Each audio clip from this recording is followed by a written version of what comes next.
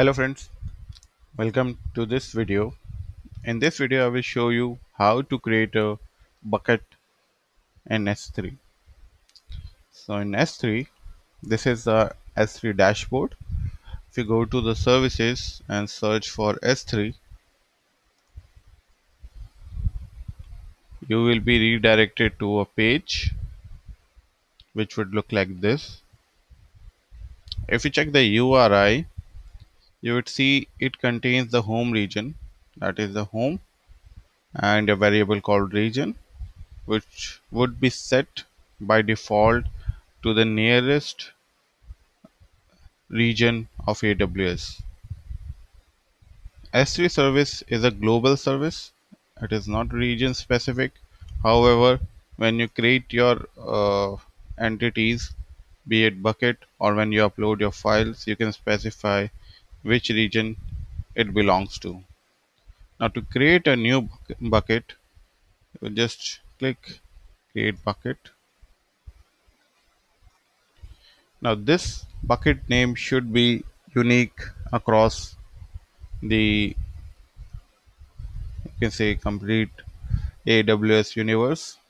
If you type test, okay, you have to specify the region. Now one bucket can be created in one region. Okay, so I will specify the nearest region for the better latency purposes.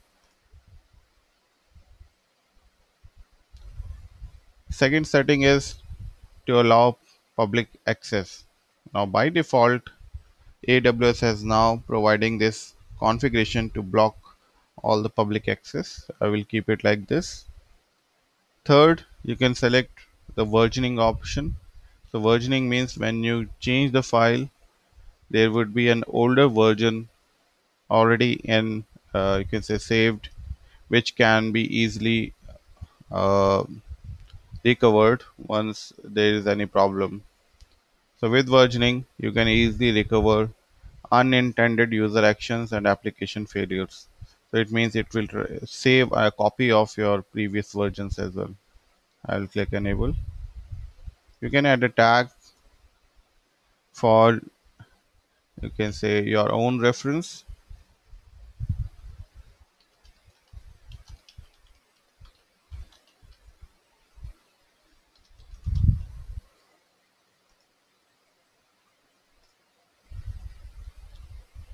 Now to enable server side encryption, you can select enable here, and the encryption key type you can specify here. Right now I will keep it disabled, and if you click on advanced settings, it will specify object lock. Now object lock means that the file or the bucket that you are going to create would be write once read many, or means it's kind of readable file only. You cannot remove it or you cannot delete it. So I will just keep it disabled and I will click on create bucket. Now you will get this error because this bucket name would already be created. This should be unique across AWS. So I will just type,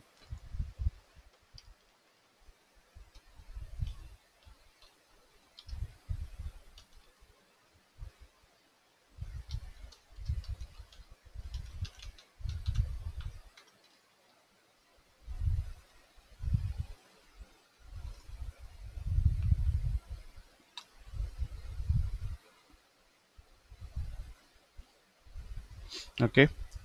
So it will give you this notification that successfully created buckets.